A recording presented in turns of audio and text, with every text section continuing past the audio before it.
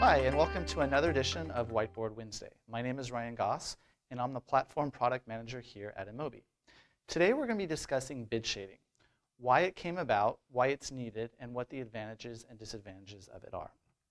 So before we get into bid shading, let's talk a little bit about first price and second price auction. And as we discussed in our previous Whiteboard Wednesdays on first price and second price auction, in a first price auction, what typically happens is the DSP or the buyer or the bidder, they're all kind of used synonymously. In a first price auction, the DSP will end up bidding a little bit lower, but end up paying higher. And that's because they end up paying what they bid. So because of this, DSPs weren't very happy that they ended up having to pay this higher price with first price auctions, even though there were benefits of it, such as removing a lot of the lack of transparency and allowing them to be able to compete more effectively across multiple auctions. So what we see with when we get into bid shading is it came about because first off, DSPs had to create a new bidding algorithm to be able to compete in a first price auction. And some DSPs have been slow to do that. They're still trying to use a second price bidding algorithm in a first price auction. So that's really to their disadvantage. They end up paying higher than they would have to.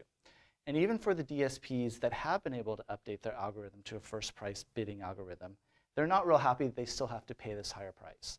So because of that, this compromise kind of came about where bid shading was introduced. And basically what bid shading is, it allows a DSP to bid in a first price auction, and if they win, the final price they pay is actually discounted a certain amount.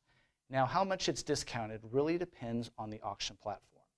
Two of the most common practices that are used to discount in bid shading are A, splitting the difference between a first price and a second price auction, or B, looking at the historical win price for that inventory or that user and using that to calculate a discount.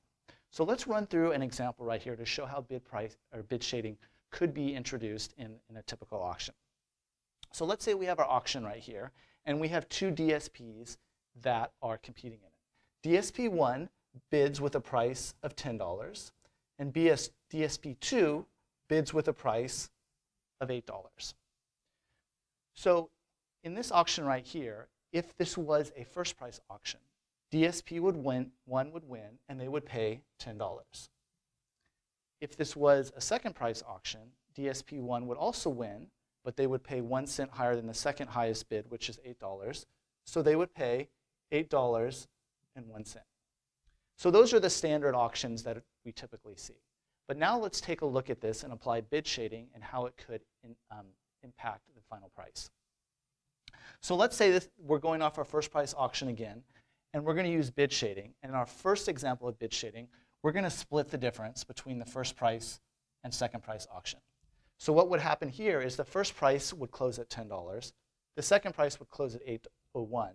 So typically what would happen if bid shading was applied is that DSP 1 would win and split the difference, so $9.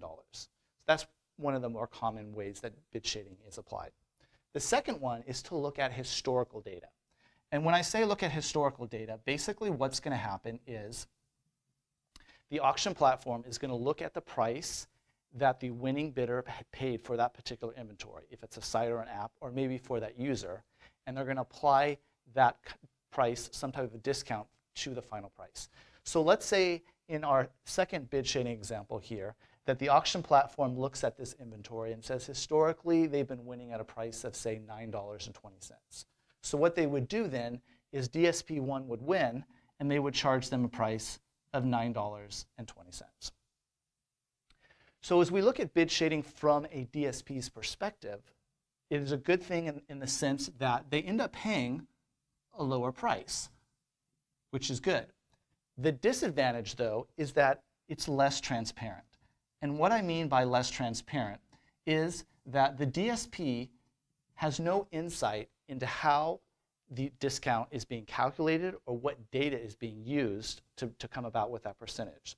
So even though that DSP is getting a discount, they don't know if that discount is as great as it could be. So there's really no transparency in there. Now, from a publisher's perspective, bid shading it has some pluses and minuses. So first off, the negative for a publisher is that they are going to get a little bit lower price, lower revenue than what they would earn if it was a straight first price auction. So if it was straight first price, they would receive $10, but if bid shading's applied, they're going to get $9 or $9.20. So it's a little bit less. So that's a bit of a disadvantage, but it's still greater than what they would get in a second price auction at $8.01. The advantage to the publisher is because you are providing some type of a discount, and the DSPs know that, it's more likely that you will have more DSPs that will now compete in the auction. And those would be DSPs that either have a first price bidding algorithm or ones that don't, because they know they're not going to have to pay that full price that they have bid. So this is the bid shading, how it works, the advantages and disadvantages of it. We see it as really just kind of a Band-Aid or a temporary solution. The reason why is because it kind of takes a step backwards in regards to first price auction. It introduces a lack of transparency back into the auction mechanics, whereas first price is trying to make it fully transparent. And the other reason that we see it as being a temporary solution is that eventually all these DSPs, if they want to continue to compete in this industry, they're going to build their own first price algorithm. And once all DSPs are bidding with a first price algorithm, the prices will start to level out, and the DSPs will become more used to paying those price points. So that's it for this Whiteboard Wednesday. Thank you very much, and we look forward to seeing you again next time.